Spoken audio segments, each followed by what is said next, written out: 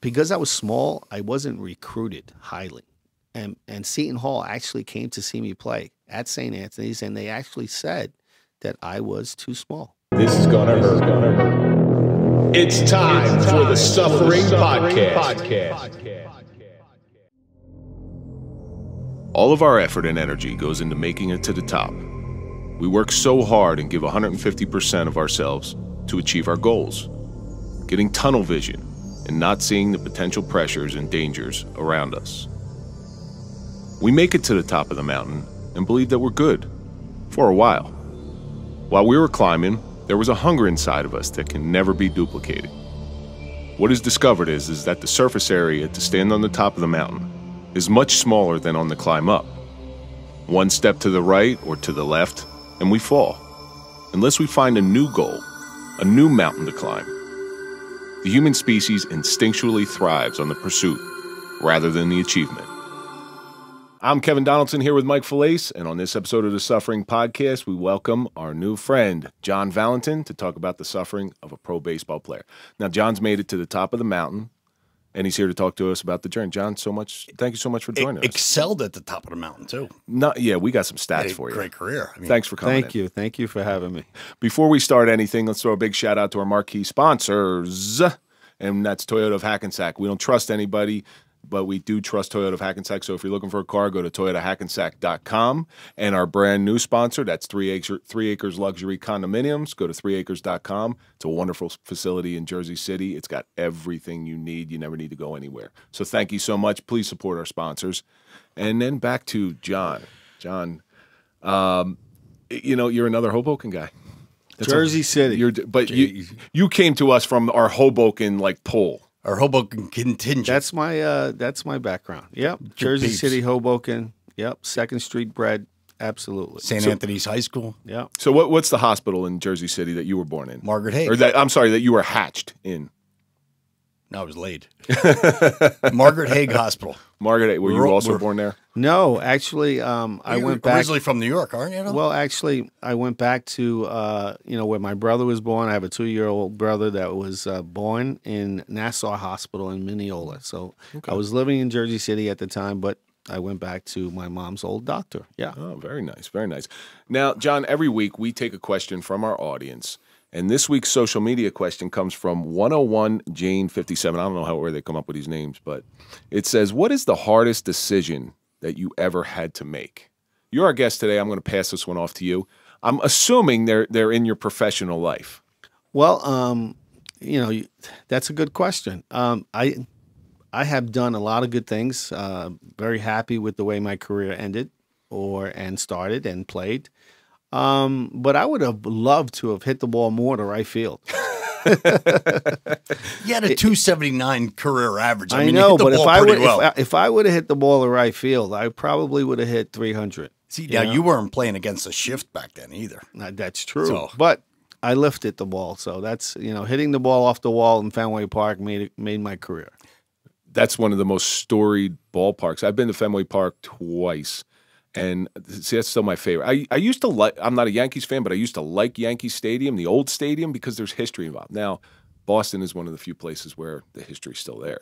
So I love it. Absolutely. Mike, what do you think? Well, I went to Fenway Park one time and got thrown out in the 2nd inning, but that's besides the point. Was that the hardest decision you ever made to go to Fenway Park? It wasn't my decision to get thrown out. It was security. What do you think? In our career, I think my hardest decision was to retire. Ah, you stole my answer, you son of a bitch. You should have went to you first then. Son of a bitch. Yeah, that had to be the hardest thing. When you retired, it had to be a hard decision to retire, to separate yourself from the career that you've had. Yes, but injuries played a little part of that. I couldn't do it. Same with us. I couldn't do it as good as I used to do it. So it was somewhat easy, but you always want to play. It's got to come to the time where injuries, where you're not going to be the same player you were. So it's like, I guess it's time to go. Yeah, absolutely. It tells you. Your body tells you. Your mind tells you. Your heart is a different story. See, with him and I, my answer is the same as Mike's. Ours was mental injuries where we couldn't really go. Because we were both involved in critical incidents, and we were forced to retire. Where one day we went to work, and the next day we weren't. It wasn't our. See, I think a lot of it has to do with your choices. Like if you chose, if you left on your terms, on with a whole, we didn't leave. I'd on still our be terms. playing. Yeah, exactly. I mean, we didn't At have a choice. 55. I think now you could go to right field because your bat's not that That's fast. So right. you There just you push go. it to right field. There you go. They pitched me away all the time. You know, so. you could still be playing. I think Jamie Moyer played till he was 49. I was reading a list. There was one guy who played till he was like 66, but that was in the early 1900s. I believe Omar Vizquel played until he was 50, 52. Yeah. So Ozzie Smith was up there too, wasn't he? I don't think Ozzie was, but Omar was terrific. Great player. So, John, you know, you're a legend in New Jersey. You know, it's always nice to see a Jersey boy moving on up and making it to the big leagues, because we hold these people in this state. I don't know. New Jersey's such a weird area. Wouldn't you agree? I wouldn't say that. I think being from New Jersey is pretty cool. It is, but when one of our own makes it up to the top, it's like we gather around them. They become our own. We protect them. Well, this is the East Coast, right? Yeah. So you got Jersey, you got Boston, you got Philadelphia. You're going to get it straight. Well, you know Yeah, what? that's good. That's a good answer. I had a conversation with someone the other day. It's considered true Jersey because when you're from Jersey, you're true. You're a true person. Wherever you go in the country, people are going to know you're from New Jersey because you're true. You tell it like it is. Pretty much, good or bad. Yeah, exactly. You know, Whether you want to hear it or not, yeah. you're going to I hear mean, it. you try to be polite. Obviously, you want to be polite all the time and try to get your point across, but it comes out. You're still from Jersey. Yeah. But Jersey City, or I'll even encompass it, Hudson County polite isn't polite. Well, in the Midwest. it's a city. It's Jersey City, so you're going to get a little bit of the good, the bad, and the indifferent. You know, so But they're going to get your attitude and your perspective on it. that's true. You know, you're That's always going to that's get why it it's straight. True So, Jersey. you know, what's so great about being from New Jersey is New York, right? New York is there, Jersey's there. You're always competing with each other in a sense. You always want to. You know, New Yorkers don't like New Jersey. New Jersey don't like New York. We're like in we're a considered like the sense. redheaded stepchild of New York, you know. But it's kind of cool to be from New Jersey. But Like I said, wherever you go, you could take someone out of their area, but you can't take their area out of you. that's And most New likely. Jersey Yeah. is always in your heart. Yeah, there's no doubt about it. Well, New Jersey is one of those ways of speaking where no matter when you open your mouth, they're like, "Oh yeah, you're from either New York or New Jersey." That That's is what it true. is. That's And true. but I do appreciate you coming here. I want you to tell our audience a little bit about yourself, where you grew up. You know, where'd you first start? Let's put that. I grew up in downtown Jersey City. I went to St. Michael's Grammar School, and also to the high school. But what's is Marion section? No, the Heights, downtown near St. Michael's, St. Anthony's, which is like Hamilton Park area, downtown by Hoboken. Yeah. Because everything about Jersey City has a section. You're either from the Heights, you're from Marion, you're from Country Village. Right. Yeah. So that I walked to school, St. Michael's, and then when St. Michael's closed, They closed down. I went to St. Anthony's, which was like 2 blocks away. I played for Hurley in basketball. Oh yeah, That's Bobby right. Hurley. Yeah, absolutely. You had Bobby Hurley Sr. Senior, yeah. and Junior used to play with us when he was in 7th and 8th grade. But yes, played for the basketball team, played for the baseball team. Did you play in the Seagull Classic in South Jersey? I Because don't. Bobby Hurley did. I don't recall. So the Seagull Classic was I went to Holy Spirit High School in South Jersey in Absecon, and so they had the Seagull Classic where they brought basketball teams from all across the country. And I know Jersey City. I know Bobby Hurley played there, and it was a big thing because he was looking up. His career was looking real big, and he came down there. They had to shut it down because there was a couple shootings out front. But yeah, but I was wondering about that if you played on the basketball team. I did play for 2 years. Yeah, I played with David Rivers. David Rivers, yeah, I saw that. Went on to Notre Dame, correct? Notre Dame, Yeah. and went to the NBA. Then went to Europe to play. Yes, very good player. So where'd you go to play your high school ball?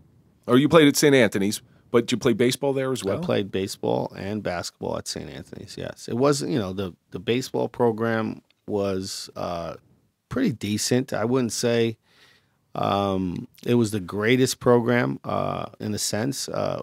it best. It wasn't as good as Seton Hall Prep. I just want to say that. Hudson Catholic and St. Peter's Hudson. Prep were probably the best teams in our division. In Hudson County. In Hudson County. Seton Hall Prep was probably the best in the state. Oh, there's no question. Yeah.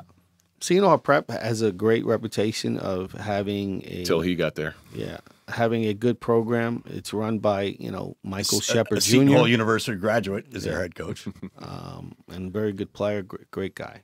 So when did they first realize, or you first realized, that you have a vocation, you have a talent for baseball? Like there's the guys who play, and then there's guys who play. Because I remember the first time I saw one of the most natural baseball players I ever saw, and he actually ended up going to Georgia Tech, a kid by the name of Kevin Hallman. I watched him play, and it was an extension. It was like you and I, or not you, because you obviously, it was like Mike and I breathing. That's how he played ball. When did you first realize that? Pretty much was not to be overly confident, but I had a pretty good little league experience. I played on the All-Star team. I played shortstop. I pitched. I had a pretty good arm. I felt that I was somewhat better than most kids in a sense. You make the All-Star team, but I was very small and skinny.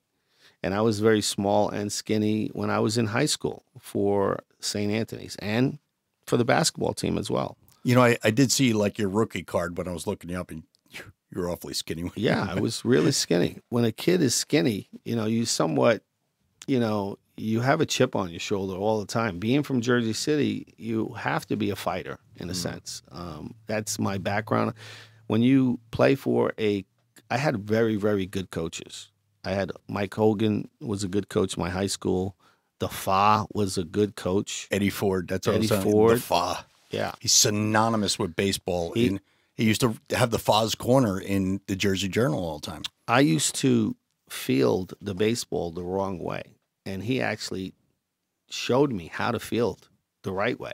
And from that point on, I was basically fielding pretty well. And I got better and better. So when I was a senior, and Mike Hogan, was a great coach, he took me to different camps. I went to North Carolina camp. I got recognized by coaches from James Madison University who liked me. You had something extra. Yes. Well, he always took the good kids, and try to put them in a good position to be seen. So I went to different camps. And by doing that, I learned from college players. I also went to the Seton Hall camp, and I learned from them as well. So when I was a senior, my brother, who's 2 years older than I am, went to Seton Hall, wanted to go to Seton Hall, had a good criminal justice program.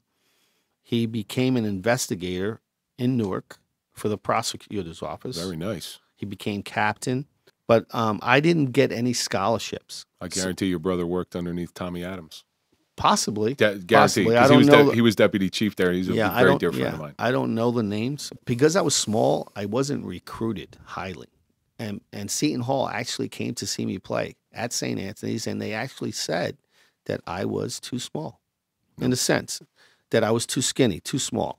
So now I couldn't play in Division I. That chip on your shoulder just got bigger. Well, when you're competing, you want to prove everybody wrong, right? So my brother was going to Seton Hall. I had an opportunity to play for St. Peter's Prep on Kennedy Boulevard.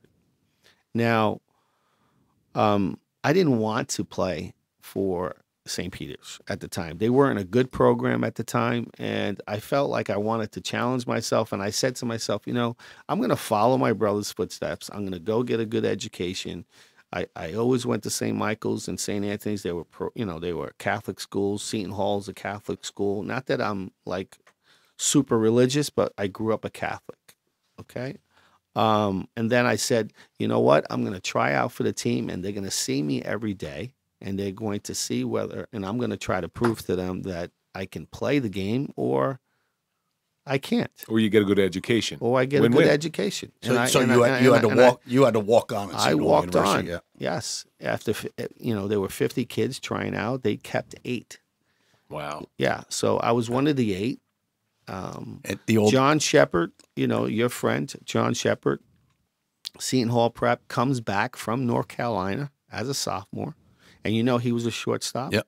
at Seton Hall Prep. And his father was the head coach at Seton And Hall his University. father was a head coach. And after playing on the B team for about a week or two, our senior captain was a shortstop. He was the shortstop. His name was Joe Armini. He came up with a sore elbow in a sense.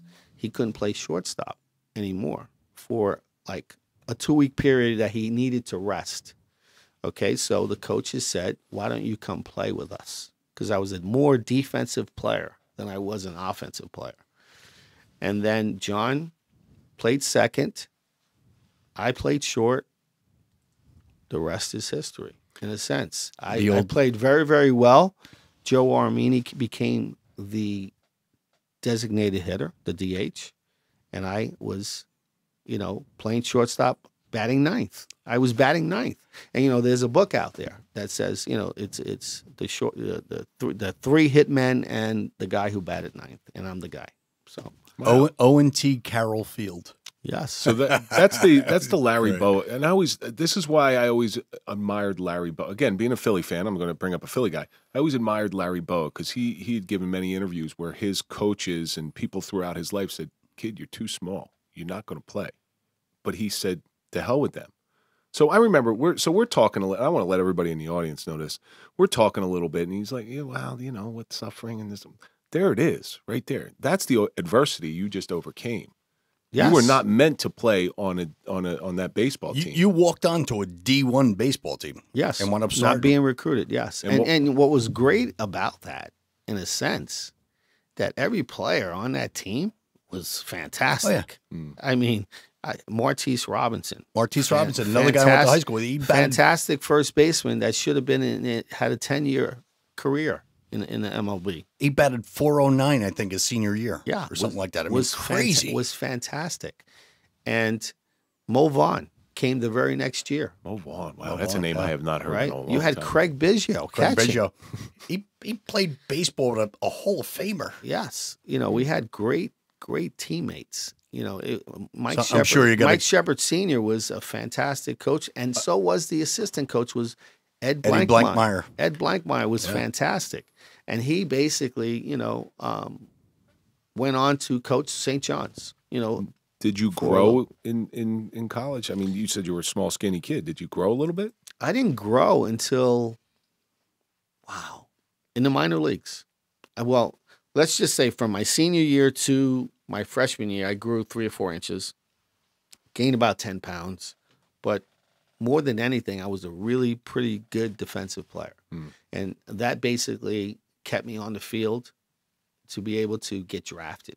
Because I remember my freshman year when, we would play games and there'd be a ton of scouts behind the fence watching our games, playing St. John's or whoever, Rutgers. And the Red Sox scout basically touches me on my shoulder and says, kid, you can play in the big leagues.